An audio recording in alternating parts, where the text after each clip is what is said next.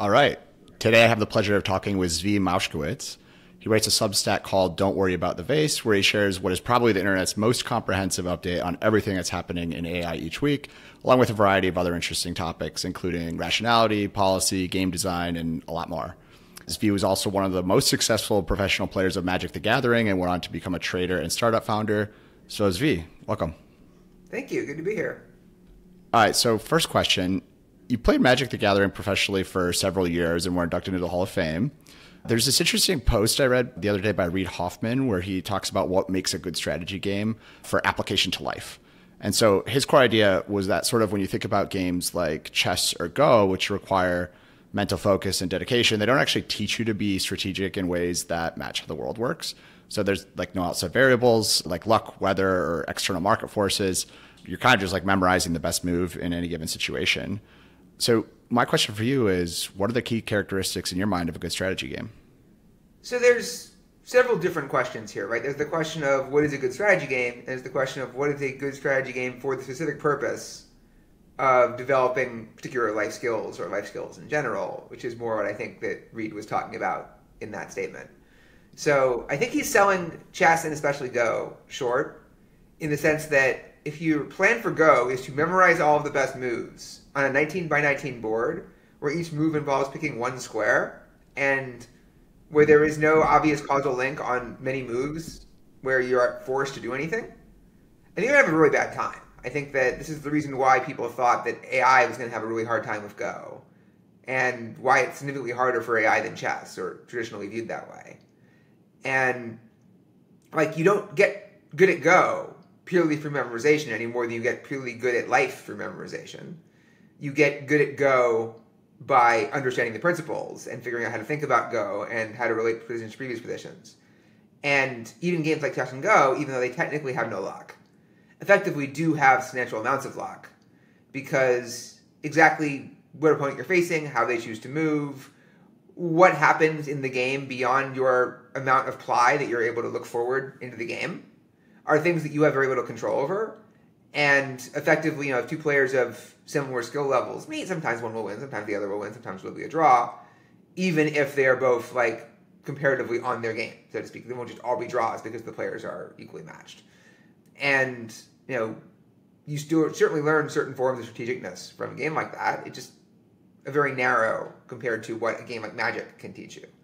So Magic definitely has these other aspects where like the game's components and background and rules are constantly changing, and you have to take into account like completely unexpected dynamics where you have unknown unknowns, and the game can throw anything at you at any time, and you just have to continuously adapt.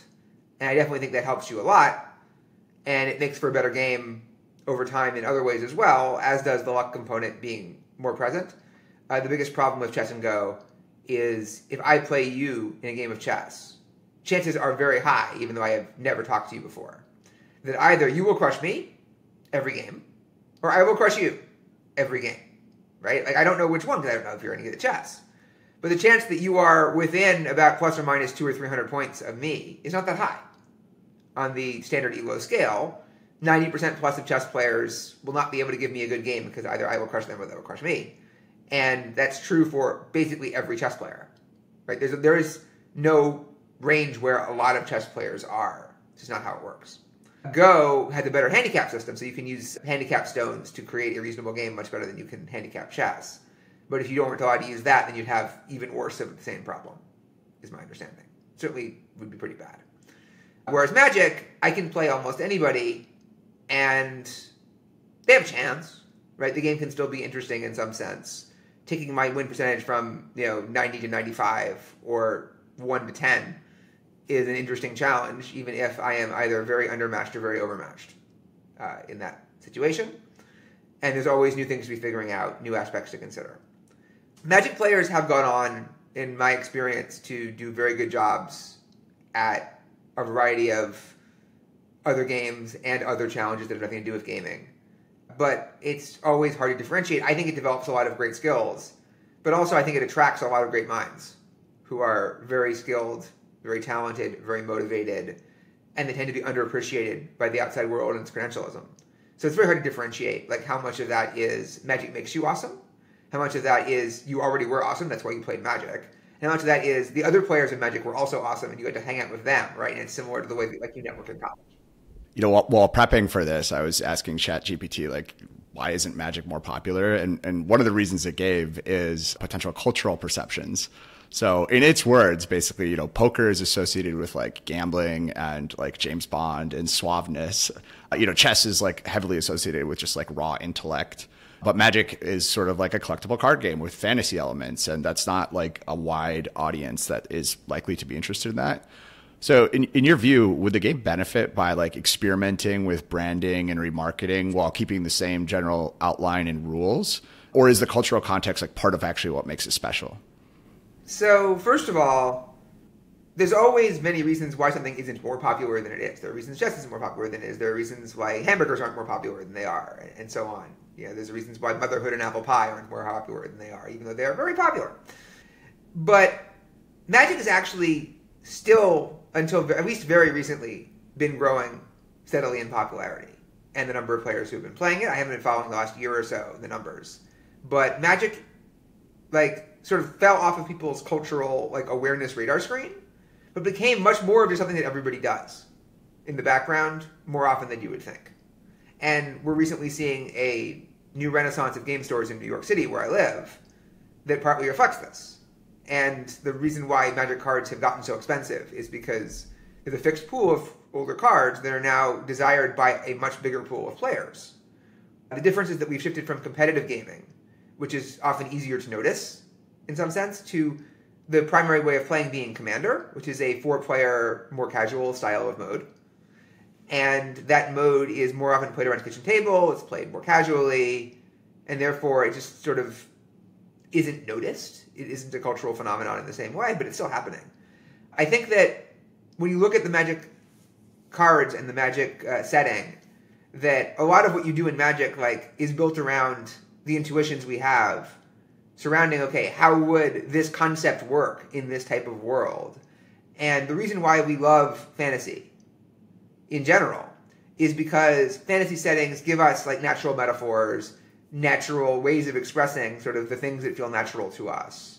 And the things that we want to do can always be expressed. Why are anime settings constantly injecting weird magic into them when the story you're trying to tell doesn't necessarily have anything to do with anything magical?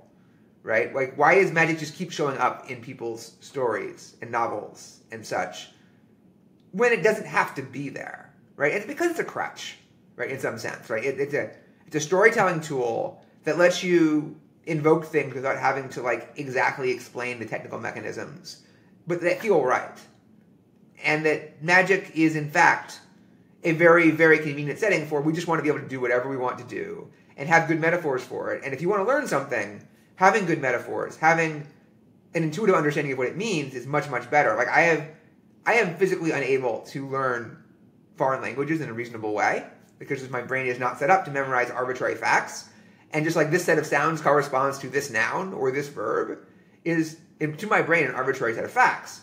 But Magic, I am able to memorize thousands of cards a year, which are effectively new words, and barely even blink because they make intuitive sense, right? They all relate to each other. There's pictures that are illustrative. The concepts have names that evoke what they do, and it all ties together. So, my brain is able to synthesize that.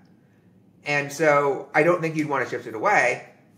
And some people go, oh, that's just silly. It's got pictures of elves and dwarves and, flying unicorns and whatever else they've got.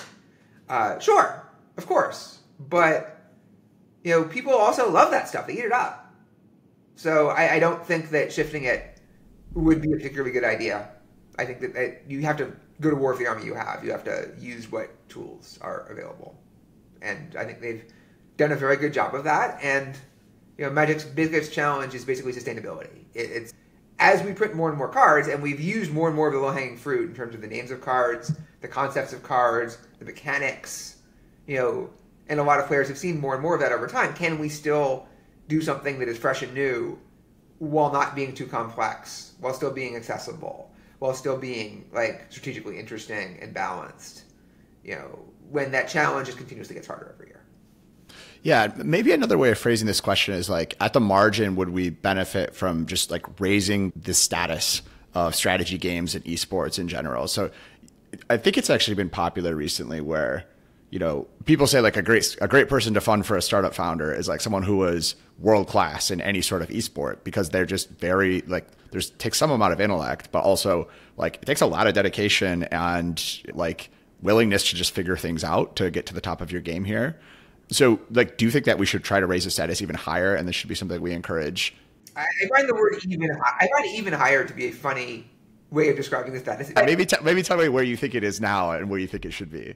I think it's in a better spot than it used to be. But the answer to your question is yes, just yes, right? Like, very emphatically, raising the status of intellectual competition, raising the status of just trying to be the best at something, of trying to accomplish something, of working hard at it, of, you know, just being the best or trying to be the best, even if you don't succeed at being the best. But like having that mindset, learning those skills, you know, being part of that culture, you know, working on that kind of training, absolutely we should massively raise that. I think it's much better training than what we typically have young people do to develop their skills, develop their capabilities. But also I would say it's not just esports, right? I would also raise the status in this way of sports. If like a successful professional ball player comes to you and says, I want to found a startup, they're not stupid. They work really hard. They know what competition feels like. They know what it means to beat the odds. They know what it means to stay up at night, every night, working harder than everybody else. And, you know, to not take anything for granted, et cetera, et cetera. And yeah, like you tell me any professional NFL quarterback, you know, I will maybe have a brain scan to make sure they haven't taken too many head injuries. But subject to that, like, yeah, shut up and take my money and go build your thing. Like, I don't even care what it is. Oh, like, so it's not just us. And I would extend that also to basically anything, right? Like, just be really good at something, right? And then having been really good at something hard, something that requires struggle, something that requires lots and lots of training and effort, even if the prizes were not so good, that means that you were intrinsically motivated to do that. That tells me you're probably going to be really good at other things, right? And I related to so many other things. Like, so in show businesses, like we see people, you know, who are good at one aspect of the business usually end up being really good if they put their minds to it at other aspects of the business, right? Like, why are these actors good at directing, right? Like, why is there an overlap here? Partly it's because they pick up a lot of knowledge from acting, but partly it's just because you succeed at one trade that's really competitive and hard. It means you've got what it takes to learn something else. And, you know, therefore, you know, you sing a bunch of songs, and even if you didn't start out that way, you often end up writing them. You know, and many other seemingly much less related things work the same way. So I would say, yeah, show me a speedrunner who's really good at speedrunning, and I'll show you a good founder. How important do you think first mover advantage is going to be for LLMs? So, you know, I feel like a common analogy here is like Google search, right? So on the consumer side, especially today, there's like just no reason why someone can't go create a replica of Google, and it could probably even be a lot cleaner with like less ads and give you maybe more favorable results. And we could debate like the nuance there, but it doesn't seem like, you know, too challenging. But Google is just like the de facto default. They have partnerships with Apple so that they're going to be like the go-to on Safari whenever you open your app. And for 95% of people, that's just going to be okay. Where do you see this playing out with LLMs over the next few years? So I would dispute that it's easy to do as well as Google search at search.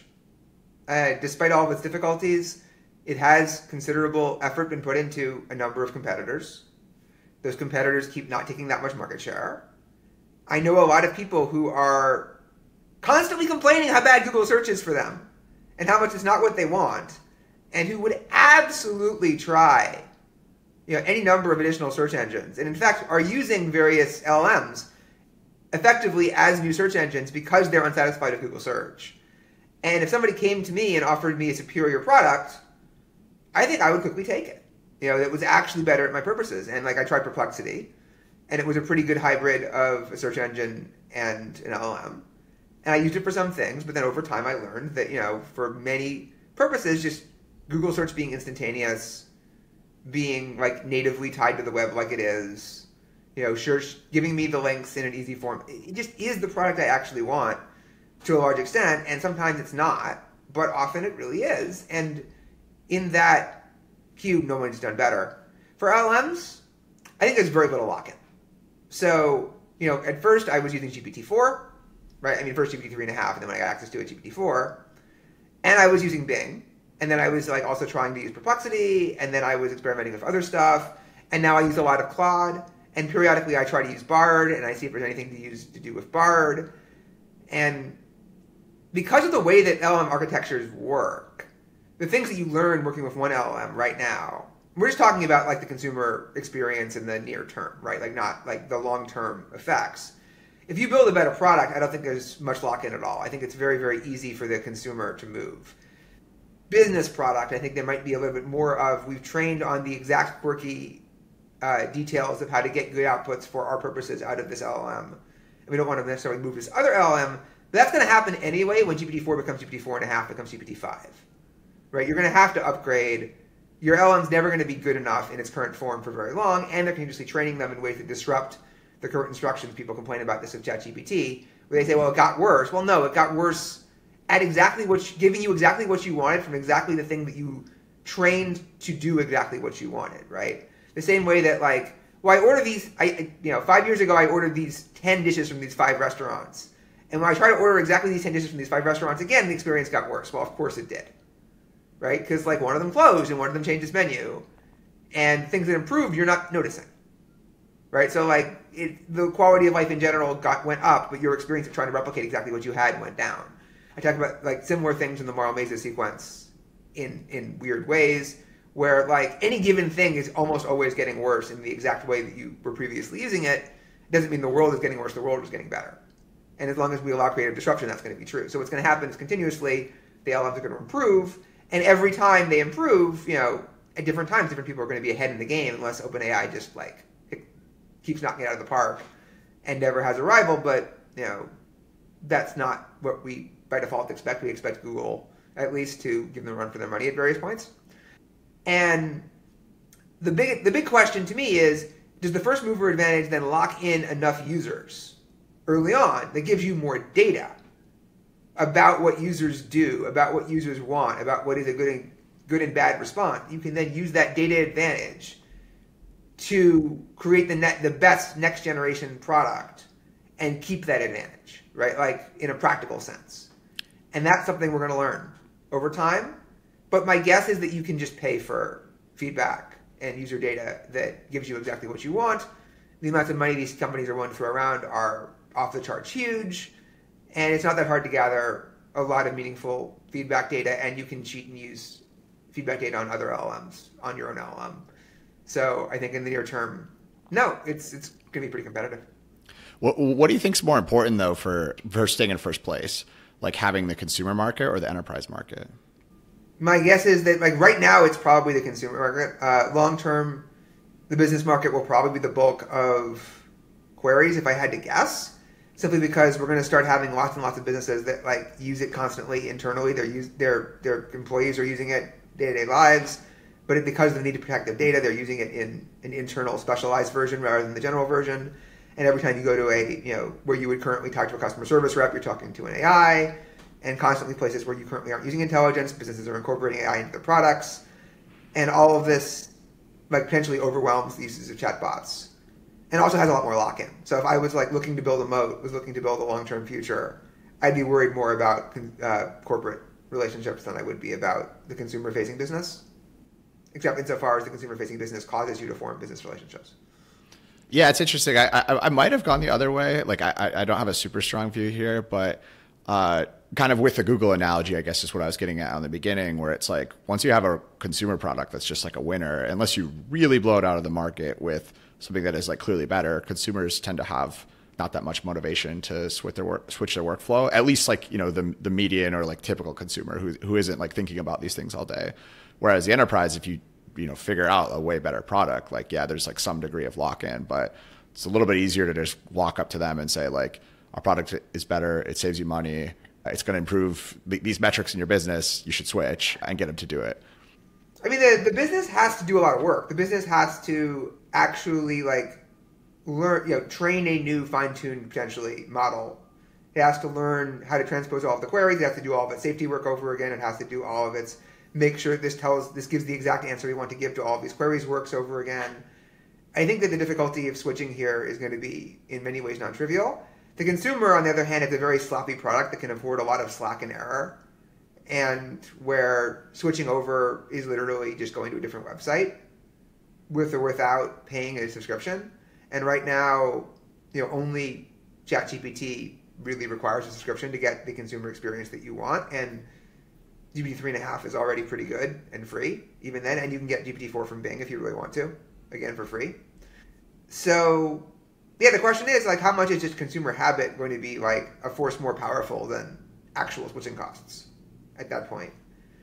And right now, my guess is it's not very high, because the people who are using the product are early adapters, right? The future is very unevenly distributed. Most people still don't really understand what ChatGPT is. You'll see the occasional sign on college game day that talks about ChatGPT, or the occasional joke that insults someone for being like ChatGPT. And people kind of I understood that reference, level of knowledge, but most people still haven't actually tried it. So to me, at least the most impressive use that I've gotten out of ChatGPT has by far been just coding. I'm a total noob at coding. I don't really know what I'm doing, but asking it just basic questions about how would I create a Flask app in Python, and can you teach me about databases?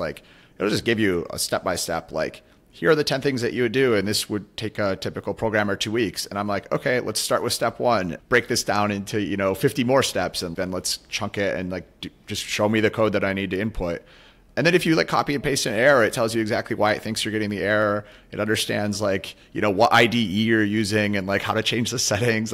It's really miraculous, right? And so, do you expect there to be on some length of time a massive influx of software founders who realize that I can actually just get an MVP at the door and learn to code in about a tenth or a fifth of the time that I was able to do 2 years ago? And so you have people that are maybe more traditionally a McKinsey consultant or work at an investment bank or something now tech just became the barrier to entry is now much, much smaller. And this technical co-founder or really technical person that I used to need, I still need them to join my team at some point, but I can get started on my own.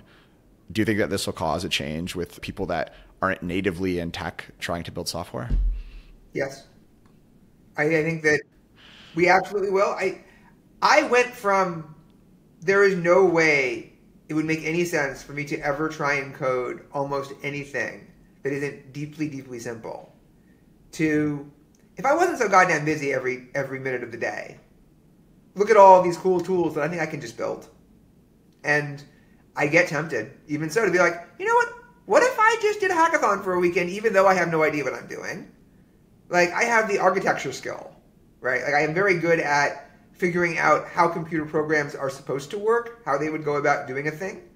I'm just really bad at writing the actual code. And so I have something at least 10x probably my ability to code meaningful things within a given period of time without actually getting a coder to do it. And it's plausible it's 100x. That it just went from basically you can't to no, really you just can. It's just that I have so many other things that I want to do constantly that are fighting for my attention. Yeah, I spent a couple of weekends on it a little while ago, around when GPT-4 became publicly available if you're paying for it. And yeah, I had the same experience. I was I couldn't code before, and I wouldn't say I'm a good coder, but it gives you the ability to actually build something in a short form of time, which is pretty astounding. Yeah, if I had my current level of coding ability with GPT-4 5 or 10 years ago, at the time when I was trying to code things, I would have been a very, very good coder very quickly, compared to everyone else who didn't have it. I think this leapfrogs you pretty fast.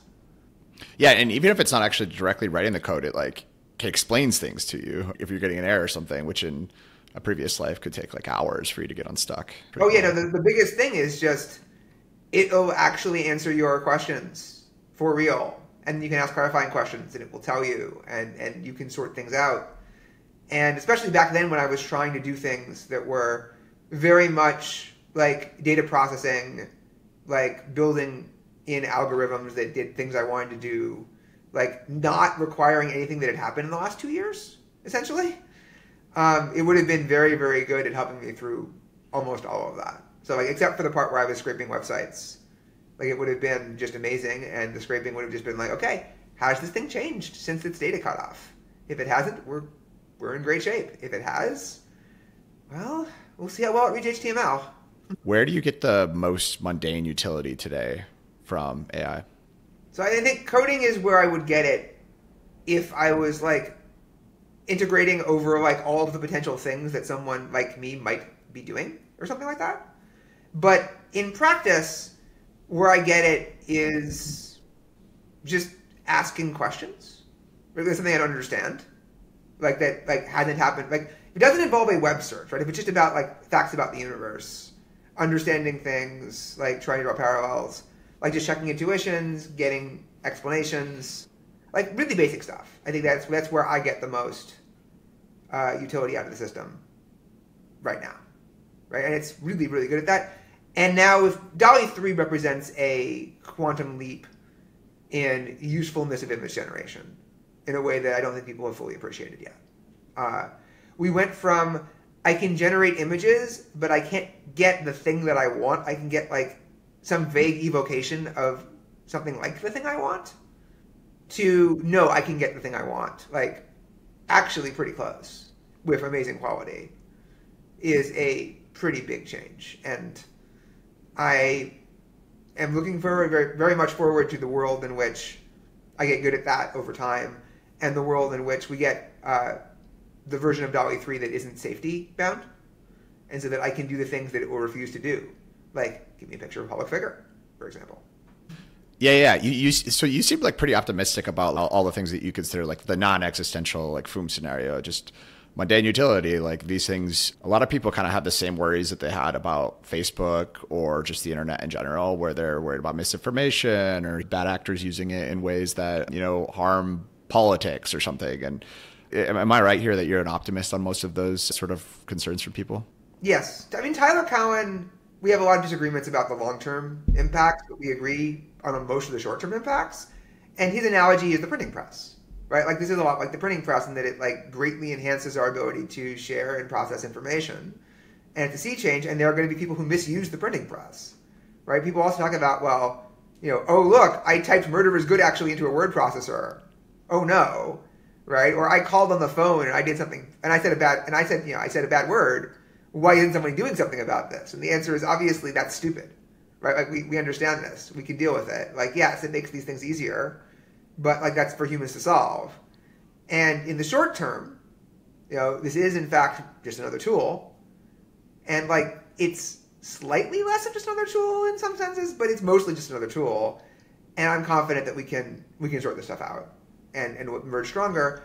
I'm also very optimistic it can help actively with dealing with these problems, right? If you are getting a bunch of misinformation all around the web, and people are telling you crazy stories, and people are giving you crazy theories, you can type that stuff into an LLM and ask it whether or not this is made up, whether this makes any sense. And that's pretty good. And like a lot of times, there's a lot of social reasons why you can't just ask other people, right? Or you'll get bad answers if you do, because like you're asking them about the thing that people were fooled about. So I'm pretty optimistic that this is going to be not only handleable, but in many ways a net improvement.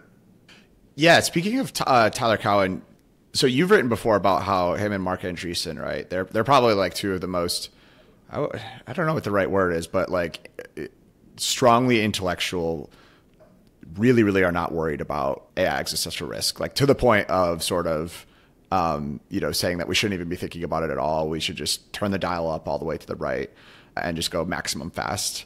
And you have this post called The Dial of Progress where you're sort of arguing that like, they realize that you can't deal with nuance. And so you have two options. You either say like, we're going to go really, really hard on progress, or we're not going to go hard on progress at all. And make the case for, well, maybe we should introduce a little bit of nuance and introduce some more dials. So I have some speculation just personally about their public stance, and I'd be curious to get your take on it. So Tyler loves being Straussian, or maybe if he doesn't love being it, he loves to like try to look for the Straussian view in other people's statements. And so like if you think about it, and there were like zero what you would call serious thinkers that are going all in on AI acceleration. It was just anon accounts on Twitter or something. But when you have someone serious like Mark Andreessen and Tyler Cohen, who usually are pretty rigorous in their thinking, saying that we should just go all the way up, the worry is the counterfactual in their mind that they don't exist. And every single smart person who people give credibility to says we need to regulate it really quick. And then the equilibrium ends up being, oh, we just overregulated it and we're kind of in a nuclear scenario where we're not realizing the full potential of the technology. But by being the two prominent people out there who are saying, let's just turn the dial all the way up to the right, it causes people to then, like yourself, make responses to them that are really clear and thought out and introduce more nuance. And so maybe they're not saying exactly what they think. I'm curious for your view on this. So there's two very different cases here, right? For Tyler Cowen, I'm pretty confident it's what he actually thinks based on interactions in person and in Zoom calls and emails, and also him being way too smart to think that he is helping if he holds the other view, right? I think that you're being a little bit unfair in terms of him saying we should charge it all to the right and just accelerate maximally. I think he has more nuance than that. But that he understands that, from his perspective, he has to say yay progress. He has to say yay AI development because he sees the alternative as turning out worse in practice. But he also is trying to push the critics to be better at, from his perspective, various questions and to take into account various things that he thinks are important and so on. And also he's a troll and he's a Straussian and he actively likes making his readers angry. His words from his conversation with Tyler summary from the year. I'm not putting words in his mouth. This is him. And I think he enjoys it. And I think he thinks it's good, right? He thinks it makes people better thinkers. He thinks people actually figure things out better when they get enraged by people saying things like this. And that there's a method to the madness. I just think that what's going on is also involving a failure to think well about what happens when we get to these future scenarios with very capable artificial intelligences, and he just doesn't appreciate what is about to hit him. You see his thinking on near-term AI being often very, very good, right? Being very, very grounded, very, very specific. But then him and many, many other economists in particular seem to have this thing where then they extrapolate into the future and they go into this reference class mode where they're well, it's a technological advance that increases human capabilities, and it'll be like all the others, and blah, blah, blah, and everything's just going to be vaguely normal. And they just don't engage with the actual arguments for why that's not the case in a real way. They dismiss them, right? Without really counter-arguing with them other than reference class style arguments, in my mind. Mark Andreessen is a very different other case where I don't think I would call him a careful thinker. I think I would say he's a thinker at all. I think I would say he's someone who's willing to express very strong opinions, strongly held. But he is definitely someone who jumps on bandwagons without entirely thinking them through, shall we say. You can look at his embrace of crypto and Web3, both in terms of his investments and his talking of his book, to see that he will embrace theses that he has not actually very carefully analyzed. He's clearly very pro-progress, very pro-acceleration in general. But also, he talks his book a lot. He is, first and foremost, a venture capitalist and a businessman. And also, is clearly willing also to be a massive, massive troll. If you've seen his Twitter, he's a massive. Yes. But also, he has a message, he's hammering it through, and he just doesn't want to hear it when there are alternative messages. And if you argue with him and point out where he's wrong, he will often block you. And I'm fortunate that hasn't happened to me, but I've tried to be very careful and nuanced. And Mark, you have my email. One of your partners tried to set us up before this whole thing became a thing. I'm happy to talk, and not looking for your money. So should be friendly. But hey, who knows? I really, really wish we had a government that appreciated, and a culture that appreciated the thing that people like that are trying to say more generally about everything else. And I would, in fact, make the trade of we accelerate everything. We build our houses, right? We develop our medicines. We, innovate in education, we just make life super better for everyone. And also, we play fast and loose with artificial intelligence, right, relative to what I'd like. I would happily accept that trade. And I've seen a bunch of accelerationists who are like, I'm willing to take that trade, but you can't make that trade. And I'm like, yeah, I can't make that trade. It's not my power. I'm sorry. It's too bad. I tend to call them the unworried, just to be like very neutral, to not imply anything. They call themselves accelerationists, usually, which is the kind of word that, like, if we made it up for them, it would seem like a really nasty thing to do to them, but they're owning it, so it's fine. Yes, I mean, it's funny. The original term comes from Nick Land, and it's like this kind of like dark philosophical, idea. And so just using it to kind of say like, let's do LLMs a little bit faster has always been like a little bit funny to me. It goes way back before that. Accelerationism represents the idea, originally, as I understand it, of we should make events progress faster, even in directions we don't like, because we know that the ultimate outcome is favorable to us. In particular, the old joke where there are two communists on the street and they see a beggar, and one of them moves to give him a slice of bread, and the other bats his hand away and says, "Don't delay the revolution." Yeah. Peter Thiel had a quote a few years ago that I thought, I have opinions on it, but I want to get yours. He said that crypto is libertarian and AI was communist. And, the idea here is like, if China, when we think about something like the CCP, they're going to get their hands on AI and they're going to use it for facial recognition, and it's going to help the totalitarian state, and they're going to be able to monitor everything you do. And crypto is this big, like, libertarian force where, we can take away the money from the government and the Fed can't control it anymore. And, like, it's going to give all the power to the individual. Seems like it's kind of going in the, like, opposite direction. I would have, like, two strong opinions about crypto. The obvious question I would ask Peter Thiel, if he said that in a private conversation, right, just to probe his intuitions, is, so do you think we should avoid building artificial intelligence?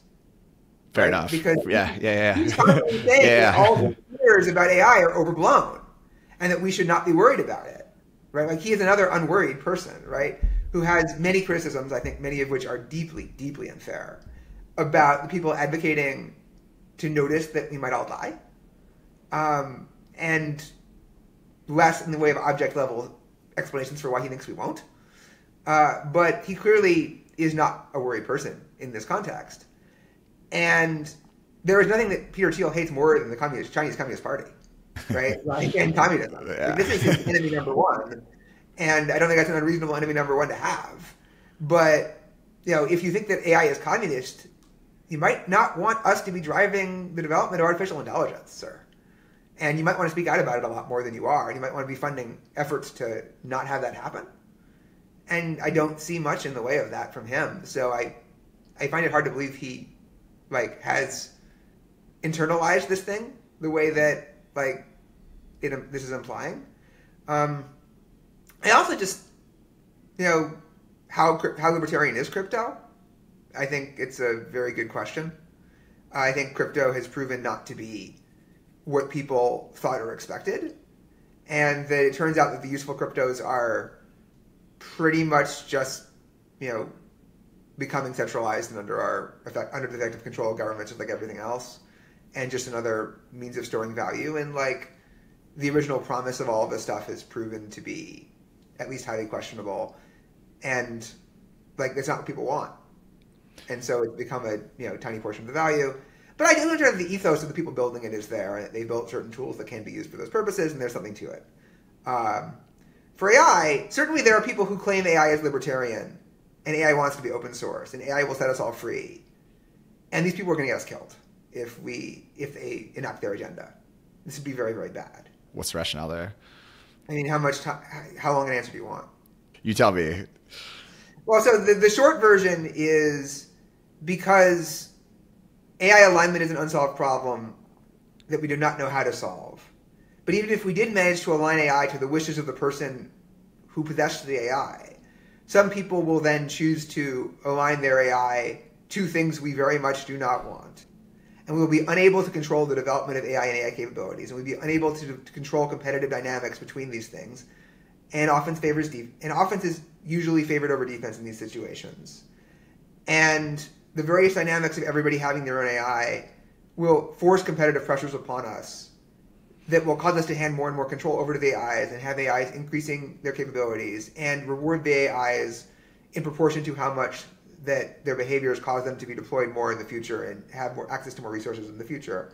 And then all of us lead rapidly to human extinction, even in the best case scenarios I can think of. I think a lot of folks are familiar just with like the overall case for AI doom, right? Like why it's like very scary to have an intelligence that's smarter than humans like exist. I mean obviously the very basic structure is just we are about to build smarter things, better optimizers, more capable things, more efficient things, more competitive things than us. How do you think that's going to go? If you think that that is a safe thing to do, I do not know what drugs you are on, but I am deeply, deeply confused why you think that's safe, right? Like, ignore all of the technical arguments, ignore all of the difficulties of alignment, ignore all of it. That is not a safe thing to do. Like, how many books and movies and thought experiments and intuitions do you need before you realize that is not a safe thing to do? And, like, arguing that is, like, less than 1% to have humans stop being in control of the future and stop being the dominant force on the planet, you're just not thinking clearly at all. I'm sorry. Like, this is just doesn't make any sense. And everybody who tries to, like, do a bunch of math and run a bunch of complicated arguments is just missing the forest for the trees. I'm like very on board with that stance. I think what I wanted to drill into is like, what do you consider the difference between like everyone having their own AI versus there being some sort of like centralized AI? So for example, like if I access ChatGPT in my web browser, is that me having an AI, or do I need to like, go access Llama and download it on my computer to have an AI? Or what is the difference there between like a company being in control of it and individual humans having their own? So the difference comes from, am I able to restrict how you can modify, how you can instruct, what you can do with your AI, and how you can utilize or expand its capabilities, and what instructions and methods you can use and how you can deploy it in a meaningful way or not, right? Like, do I have any control over your decisions with this AI, or is this AI fully under your control? And then, like, to what degree are we willing to use that? So if everybody has access to their own instantiation of a fine-tuned GPT-N, but that comes with no access to the weights, no right to then just like arbitrarily tell it what it can and can't do, and like reasonable alignment, reasonable effective alignment controls on that system, such that like if you ask it to, murder a bunch of kids, it'll be like no. And if you ask it, how do I build a fusion bomb in my backyard, it'll be like no, and so on. Or how do I build a smarter AI than this? Like no, et cetera, et cetera. Then it's plausible that it could be a central point of defense, right? Where only a handful of actors or even one actor are in control of which queries get passed on to this thing. That we can contain the competitive dynamics, we can contain the destructive aims, we can handle the situation, broadly construed. And I'm simplifying this a lot, obviously.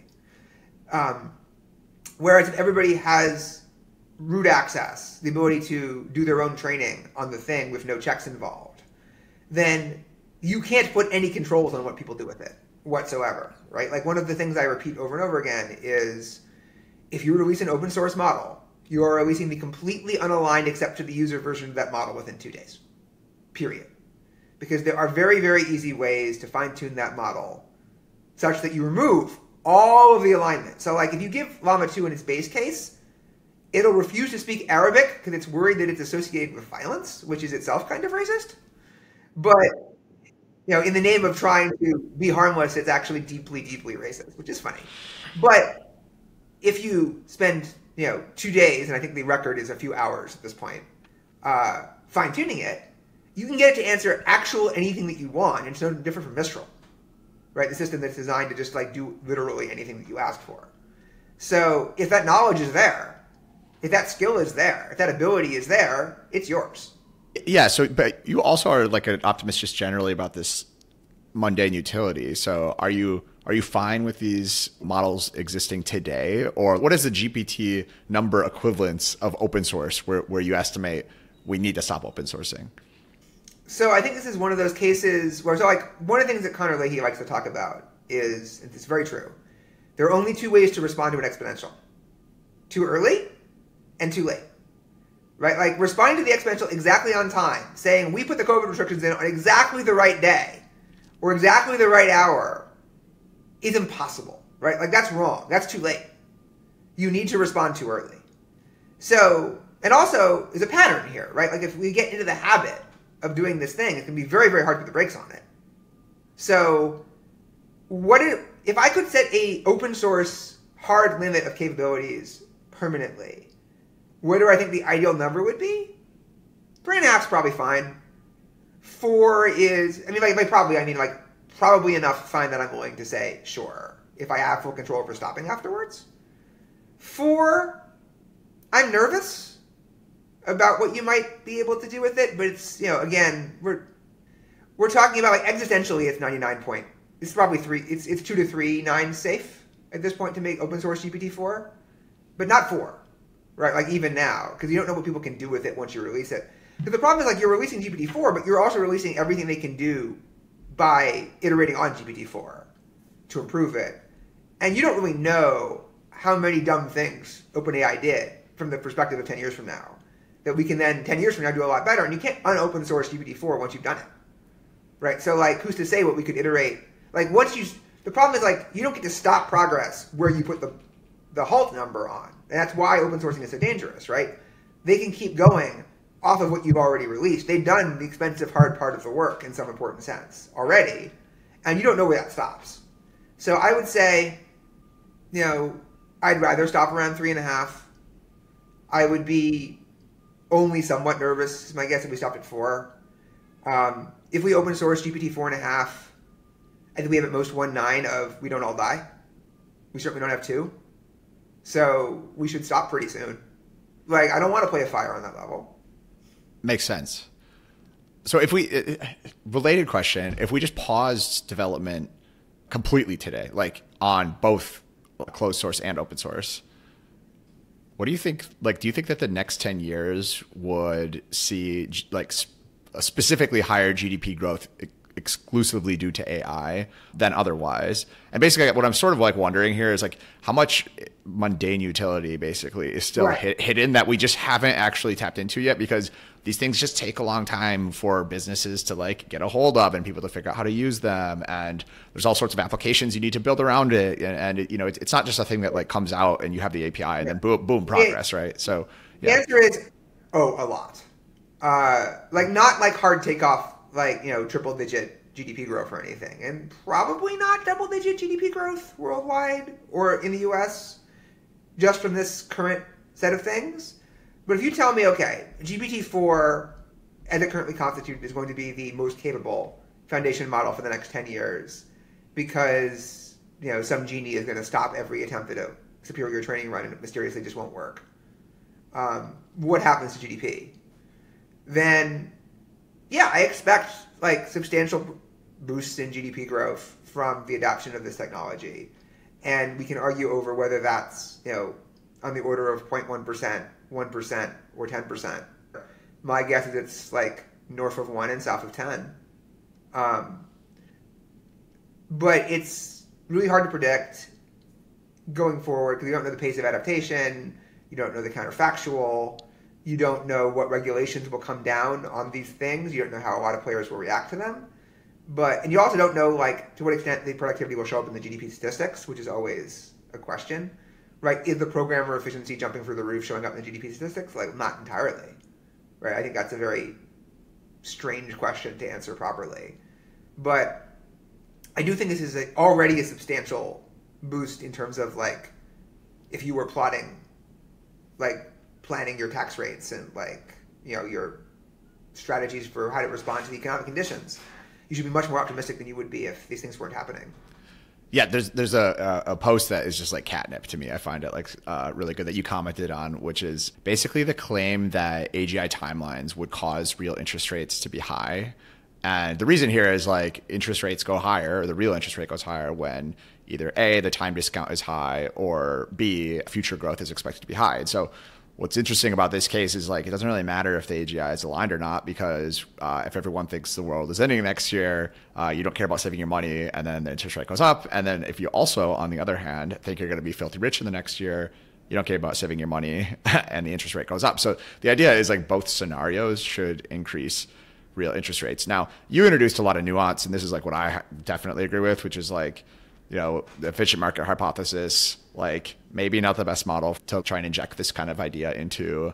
And the several other points about like why this didn't make great sense. But my question for you is, do you think that there's some point where this model actually is right, where GPT 5, 6 comes out and you say, okay, the real interest rate has not moved up high, now I'm willing to make this trade? Or do the details here in your post where you kind of list a number of reasons why this isn't a good trade always hold true? So I think if that happened, my response would be, there's a better trade. Right? I mean, so the trade is borrow all the money you can borrow at at currently considered reasonable interest rates, and invest it in AI. Like again, ignore existential risk and the implications that you might increase existential risk, and you're just asking for the efficient market question, right? Like clearly, if GPT 5 and 6 come out and GDP growth accelerates and interest rates aren't going higher, that means that we're not investing enough in taking advantage of these technologies, right? There isn't enough money flowing in. There's not enough competition for that. This money will have greatly oversized profits. I'm just thinking economically only here again, just for emphasis. So, and of course, interest rates will still be going up in the future as things continue to accelerate, and exponentials happen likely fast. So you could easily have a situation in which the impact of AI in this sense is like doubling starts at a year or two, and then the doublings accelerate. And that the interest rate market is so big that like it takes a while to overwhelm the interest rate market, but then this happens very fast. Right? And once people start to see it happening, they start pricing in that it will happen again in the future for real, and then interest rates go completely nuts. And so if you have managed to borrow money, it might not be that different from just keeping the money you borrowed in some important sense, right? Like, or a large portion of it. And that already happened in the last few years, right? Like I have a mortgage on my apartment where I pay 2.5% fixed rate for 30 years. I could, in an efficient market, sell that back to the bank for like 60 cents on the dollar, right? Even though I am definitely paying my mortgage, just the fact that I can, invest in treasuries that earn 5.5 means they are taking a huge bath on this, and they should very much be willing to buy their way out of it. But of course, for various reasons, including taxes, I have no interest in doing that, and also it's impossible logistically. But the point being, interest rates also have gone up. Like, you also could, in fact, argue that interest rates have gone up. Yeah. And, like, this solves, I haven't actually said this out loud, but perhaps this solves the economic mystery of 2023, and people are just wrong about this not happening, right? So, like, what is happening in 2023, right? Every economist thought soft landing was going to be extremely difficult. Every economist thought that you would cause a recession if you pushed Fed rates into the 5s, right? This rapidly, like this. What did we get? We got a strong job market. We got strong demand. We got declining inflation, right? Money's still worth something because there's more goods for that number of dollars to chase, so inflation went down in some important sense. But we saw the natural rate of interest, in some sense, go up. We've seen interest rates rise without damaging the economy. And one could say what's actually happening is artificial intelligence is creating a lot of great investment opportunities and ways to get higher returns on your money and various reasons to prefer money now to money in the future, thus raising interest rates a significant amount. And this is happening in the background. But the Fed is also raising their baseline rate of interest. So we didn't notice this is why the interest rates are going up in some sense, because the Fed kind of does dictate the actual interest rates in some important sense by moving last, right? They hate to see the AI impact and then adjust their base rates. But this is the reason we're surviving it without a recession, This is the reason why Biden might get reelected in 24, despite what the Fed is doing, right? Which would otherwise be a huge problem for him, is because AI, right? And that, like, the answer to why isn't this happening, and I probably need to write this up now that I'm thinking it out loud, perhaps the reason why AI isn't raising interest rates is that it's raising interest rates. Is that it's actually doing it? Well, see, yeah, it's like, actually it did. Well, I find it like, these things are just so complex though, right? Because like my counter to it, and I was actually, I once read a post like several years ago that I thought was really interesting, which is like, why are interest rates so historically low? And this is obviously not relevant anymore, but it actually could apply to AGI, the conclusion that this guy drew. And he said, because maybe the market is pricing in that we cure aging. And so now the time preference is completely flipped. People don't care about having their money now. They're going to live forever. And you could also make the case that like AGI, if maybe that's not the specific thing that it does, but it would probably do like some pretty weird things. So to just take I will just cut us off and say that's not how traders think. Not enough of them. There's no freaking way. Well, that's the more macro point that you make, right? Which is like, even that paper that is saying like, AGI should increase interest rate, like even that is kind of stretching how people that are trading for a living are probably actually like doing on a day-to-day basis. Like it's entirely possible that AI is having the impact now because like what's happened now has in fact awoken them to enough mundane utility style advancements and accelerations that it's affecting interest rates now. And I think that's pretty plausible now that I say it out loud. But I don't think that they're pricing in the long-term stuff very well. And they're certainly not pricing in stuff like curing aging. Nobody thinks that way. Nobody's ever think that way. Markets are much more myopic than that, always have been. One of my favorite anecdotal data points is you look at what happened to the stock market and other financial indicators during the Cuban Missile Crisis, right? When like the future got very, very different. And things basically didn't move very much, right? Everyone just sort of acted like, oh, I'm sure it'll work itself out somehow. We'll all go together, then we go, or something. Like, so don't worry about it and just trade as if the missiles aren't going to fly almost entirely. So things move by a few percent at most, even though like the president's going around saying the chances of nuclear war are between 1 in 3 and 1 in 2 in the next 2 weeks. So, why? And everybody was paying attention to that full stop. So why should we expect people to respond to AI like in these huge ways? Like it doesn't make any sense. Yeah, that is true. I mean, yeah, if you're not around here to see tomorrow, like why care about selling now? Just like you might as well just take the optimistic bet. Yeah, and just generally people have this, this very much normalcy bias, right? Like even if you look at media, like if people predict how people were going to do these things, like the world is going to end in a week, and most of the people just go about their day, right? Like there's not much to be done. Like you don't get much benefit from, uprooting everything. Like life is what life is, and you can do things on the margin, but mostly you're kind of better off pretending the world isn't going to end until it suddenly ends from a just experiential perspective than like suddenly blowing it all on hookers and beer, right? Like it's just not a very good way to be happy or produce anything useful. Yeah. I saw a tweet a day or two ago that basically said like the GPT model Turbo Instruct can play chess at a level of about like 1800. And it's been like sort of previously reported that GPT actually cannot play chess, but it looks like it was just the like reinforcement learning models that are like bad at it. And so the implication here would be basically that reinforcement learning actually hurts reasoning abilities. So what's going on here? Do you think this is just a specific case of reinforcement learning like happened to hurt chess reasoning capabilities, or do you think there's like a broader sort of like lobotomizing that's going on?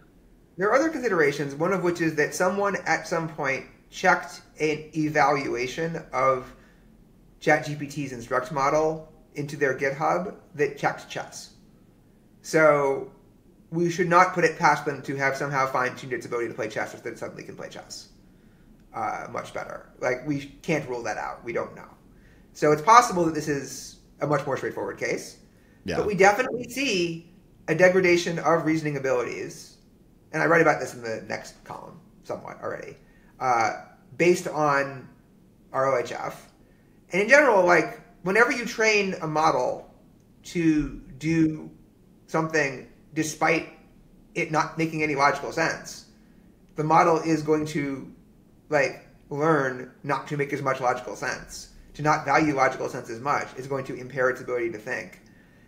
And I would point out here that this is also true in humans, right? Like, to just sort of jump to the thing that I think people really should notice is, if you tell me I have to go around in the world pretending things are true that aren't true, pretending not to notice correlations that are in fact accurate correlations, and like living in a world in which logic just breaks down in weird ways constantly, I am not going to be able to turn that logical impairment entirely off when I move to other realms where you think I should be fine. And so we should beware when asking for this kind of special pleading on various issues of the damage that we are doing. Got it. So you've written before about the difference between this hardcore rationalist updating, right? Like, take your priors and update based on new information, versus what I think the commenter that you were referencing called the Ilya or Steve Jobs mentality of sort of relentless optimism. And so rationalists believe that you should, consciously update your beliefs in the face of new information, just quit and admit when you're wrong.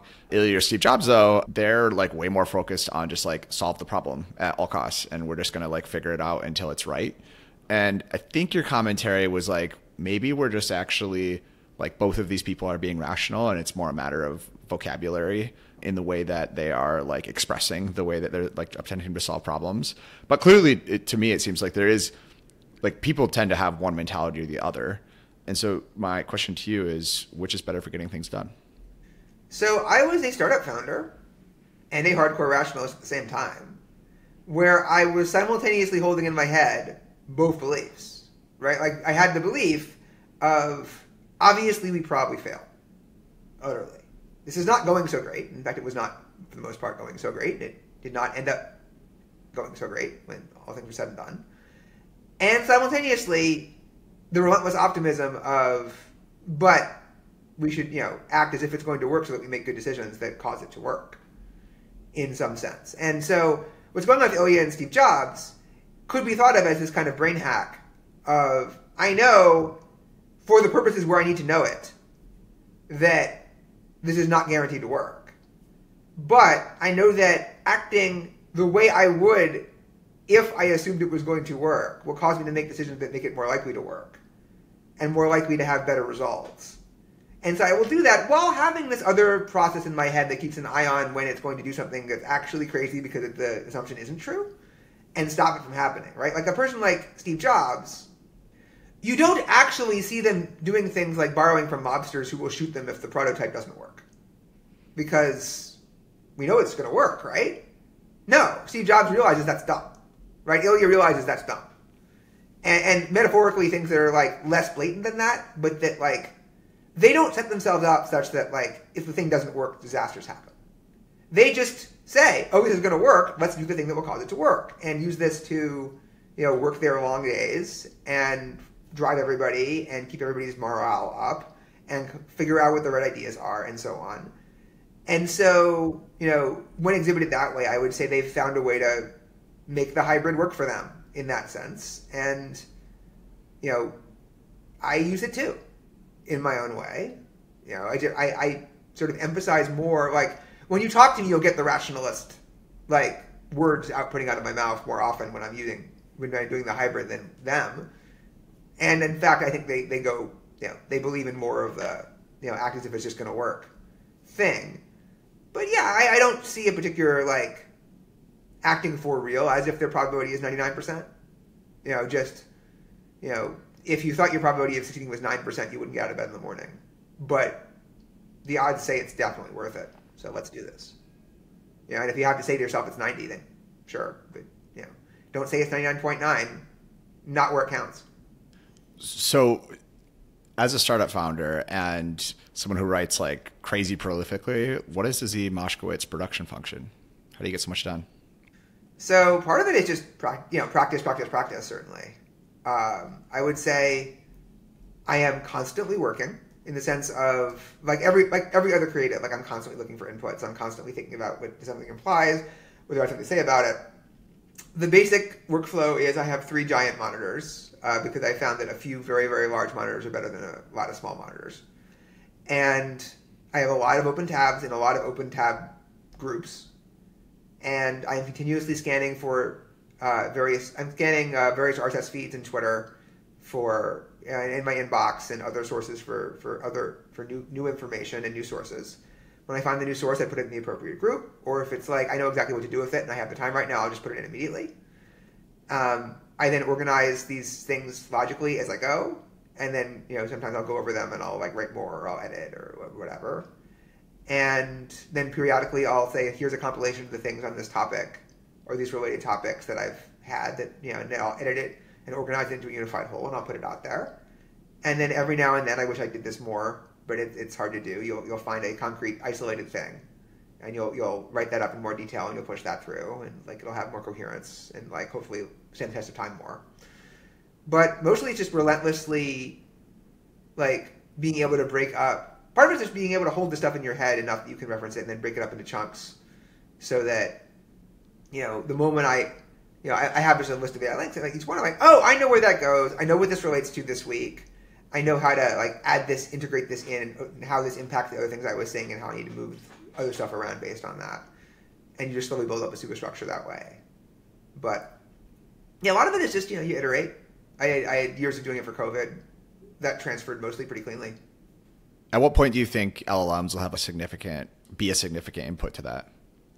There's significant input already in the sense that when I want to like answer certain types of questions or learn certain types of things, I will use LLMs rather than use Google or asking a person because it's faster and more efficient.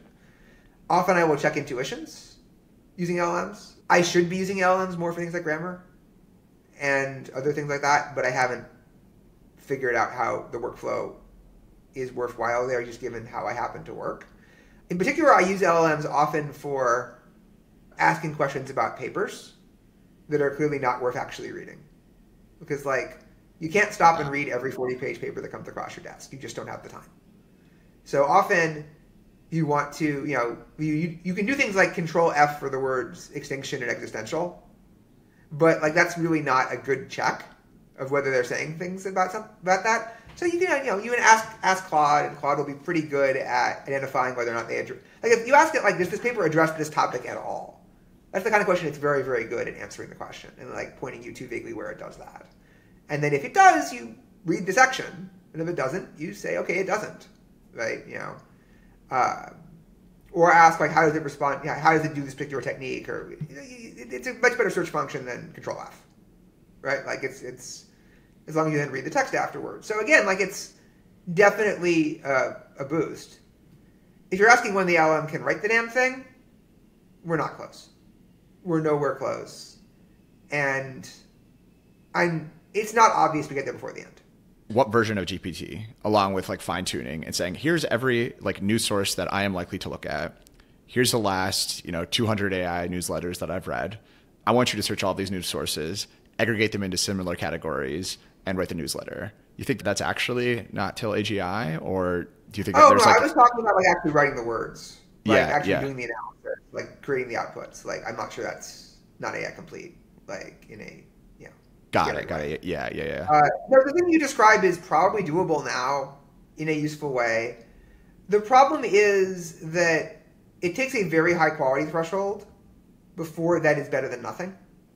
And so you have this problem. It's very hard to hill climb on it, right? If I had a version that was like, this is useful, but could be more useful if it was better, but it's worth using now, or like at least not too bad to use now. It's like not as efficient maybe, but like it's definitely serving a purpose.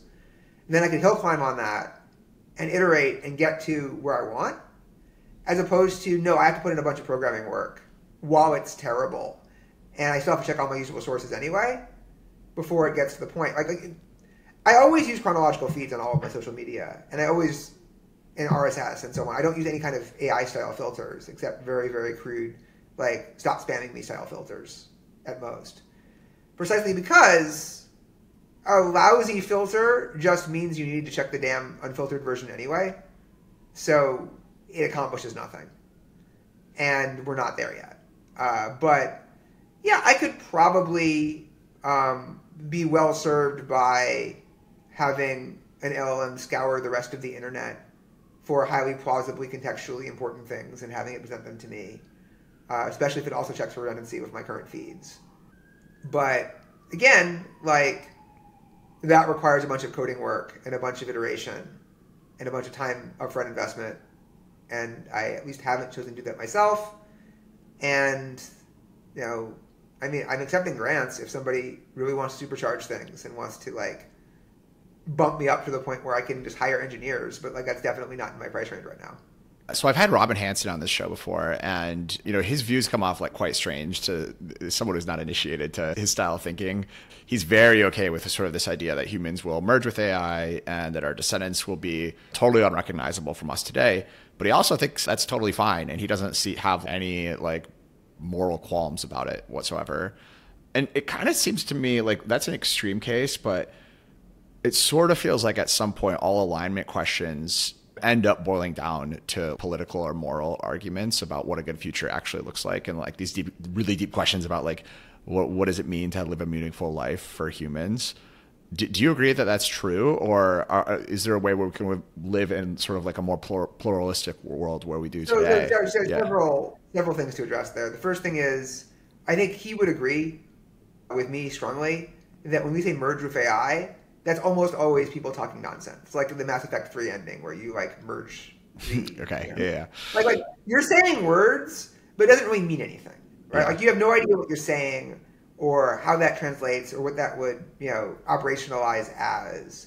And mostly you're just imagining something that narratively you kind of like vibey want to happen, but that isn't a thing, right? So like, I still think it's the correct ending to choose because the other endings definitely kill you. But regardless of the edited extended version where they don't kill you, or at least don't kill you immediately, it's just not actually accurate to think that way. But like, you know, it's because it's like, okay, this was meant to be something smarter than it technically is. Like maybe it could be something. Like, but like the others are clearly anyway. The way I would describe Robin Hanson's position is, yeah, we're all going to. There are not going to be any humans. There's not going to be anything that resembles a human all that much, and that's okay. And I'm highly in favor of moving towards this goal. Yep. And if you believe that is what's going to happen by default, then yes, a huge portion of what you decide comes down to the question of, but that's good actually? Like, do we agree with this? He thinks we'll be able to leave legacies to this artificial intelligence that meaningfully reflect like things that we are or cared about.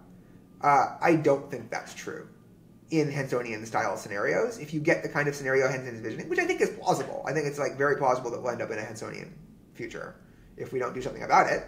I think that's bad. That like the legacies that we're talking about, like, I mean, things like, oh, we kept a lot of aspects of the Linux kernel because it was just like easier to build off of what we had rather than starting from scratch. Like, that does not have any value to me. Like, I don't feel like our legacy has been preserved because we kept some of the Linux kernel or like anything of that nature. Or anything else I can think of that would survive the kind of evolutionary competitive pressures that Hanson is imagining would happen to the AIs that would cause them to diverge so much from us. So yeah, I think you have. So I would say, you know, does it boil down, like your central question, does it boil down to value questions? I think the answer is not entirely, but they're important. So, you know, we have these strong disagreements about what actions, including the default case, with what probabilities lead to what types of outcomes, right? Like what futures are we headed towards? What are the possibilities open to us? You know, how do we steer between those possibilities? Are all questions that are, you know, well, I mean, hell if we know, right? Like to a large extent, we're trying to figure it out and we have our best guesses. And we disagree about that. And a lot of the disagreements are very, very intelligent, genuine, with good points on both sides. And then there are also the while simultaneously the vast majority of people have like views that have not actually thought these things through and are very ill-considered or completely disingenuous, right? Like, but like among people who have considered it, you know, the actual ways to steer this towards different things, those are tricky, right? And knowing what you can do to steer towards various outcomes is tricky.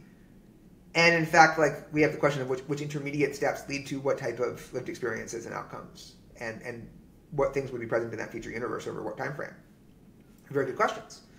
Now, if you could agree on all those questions somehow, you would then have this boil down to a moral issue, right? You would then be able to say, okay, you know, Zvi and Robin agree on what would happen given what decisions by humanity. And humanity is here to make a decision based on that. We have to decide if we should go with Zvi's world, which has in it much less optimized intelligences and has the following, potential vulnerabilities and long-term disequilibria and other things, but he thinks provides a lot more value. Or Robin's world, which has these other things that Robin thinks provide a lot more value. Which world should we choose? And we could have a debate and make a decision, for some value of we. But we're not there yet. We're nowhere near that galaxy, right? We're still very much in the we don't know what's going to happen. But yeah, I think that it is an important question to sort out. Do you think that AI is getting control of the future and they're no longer being humans, us not having great-grandchildren, is good, actually, compared to the alternative? And there are people, for several different reasons, who say yes, right? There are the, antinatalist, negative utilitarians who think that humanity just suffers, right? The ultimate Buddhists, in some broad metaphorical sense. You have the people who think that the AI has more value than we do because it's more intelligent. They have the people who think that, evolution is the thing that matters or is valuable, and, who are we to interfere with it or something like that. You have the people who think, well, I care about myself and my own short-term future, and I don't care what happens in the long run. So if this allows me to enjoy the next 10 years with cool AIs in it, then I don't care. You have the people who think that, right now humans have value, but the humanity that holds back the singularity would be so crippled and morally broken and experientially broken and disheartened, and so some combination of these things, that it wouldn't have value or negative value, and therefore we're better off just letting it take its course, in some sense. You have the people who value nature and think that humans are bad for nature and that AI would be good for nature, and they are wrong both because they're wrong about what's valuable and they're wrong that AI would preserve nature. It won't.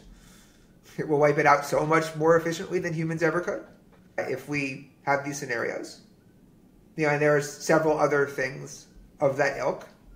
And then within the people who want to preserve humanity, there are those who want to preserve humanity in order to do certain specific things or for certain ways of life or whatever. And people who want it to be so that people can do whatever they want in some important sense. And there are people who admit they don't know, right? Who think we want humans to flourish. We want humans to enjoy vibrant, interesting, complex lives. And we don't know exactly how to do that. And we're punting that until we do, because that's a really, really hard problem. And we've been having this conversation since long before. And I'm largely in that camp. When I ask myself what I value, I have a lot of meaningful intuition pumps and things to say about that. But yeah, I don't pretend to have all the answers. I do think it's much easier to tell things you don't value and you don't want than to know exactly what it is you do want. And that we'd be in much better shape if we could specify what human values were and what we actually cared about in a way that we could have it be interpreted by an AI or by another human. Well, and I don't think we're there yet at all. So I think that would be my response. Zvi, this has been an awesome conversation. Thank you so much for coming on the show. Really enjoyed it. Thank you. It was a good time. You asked different questions, and I always want people to ask different questions.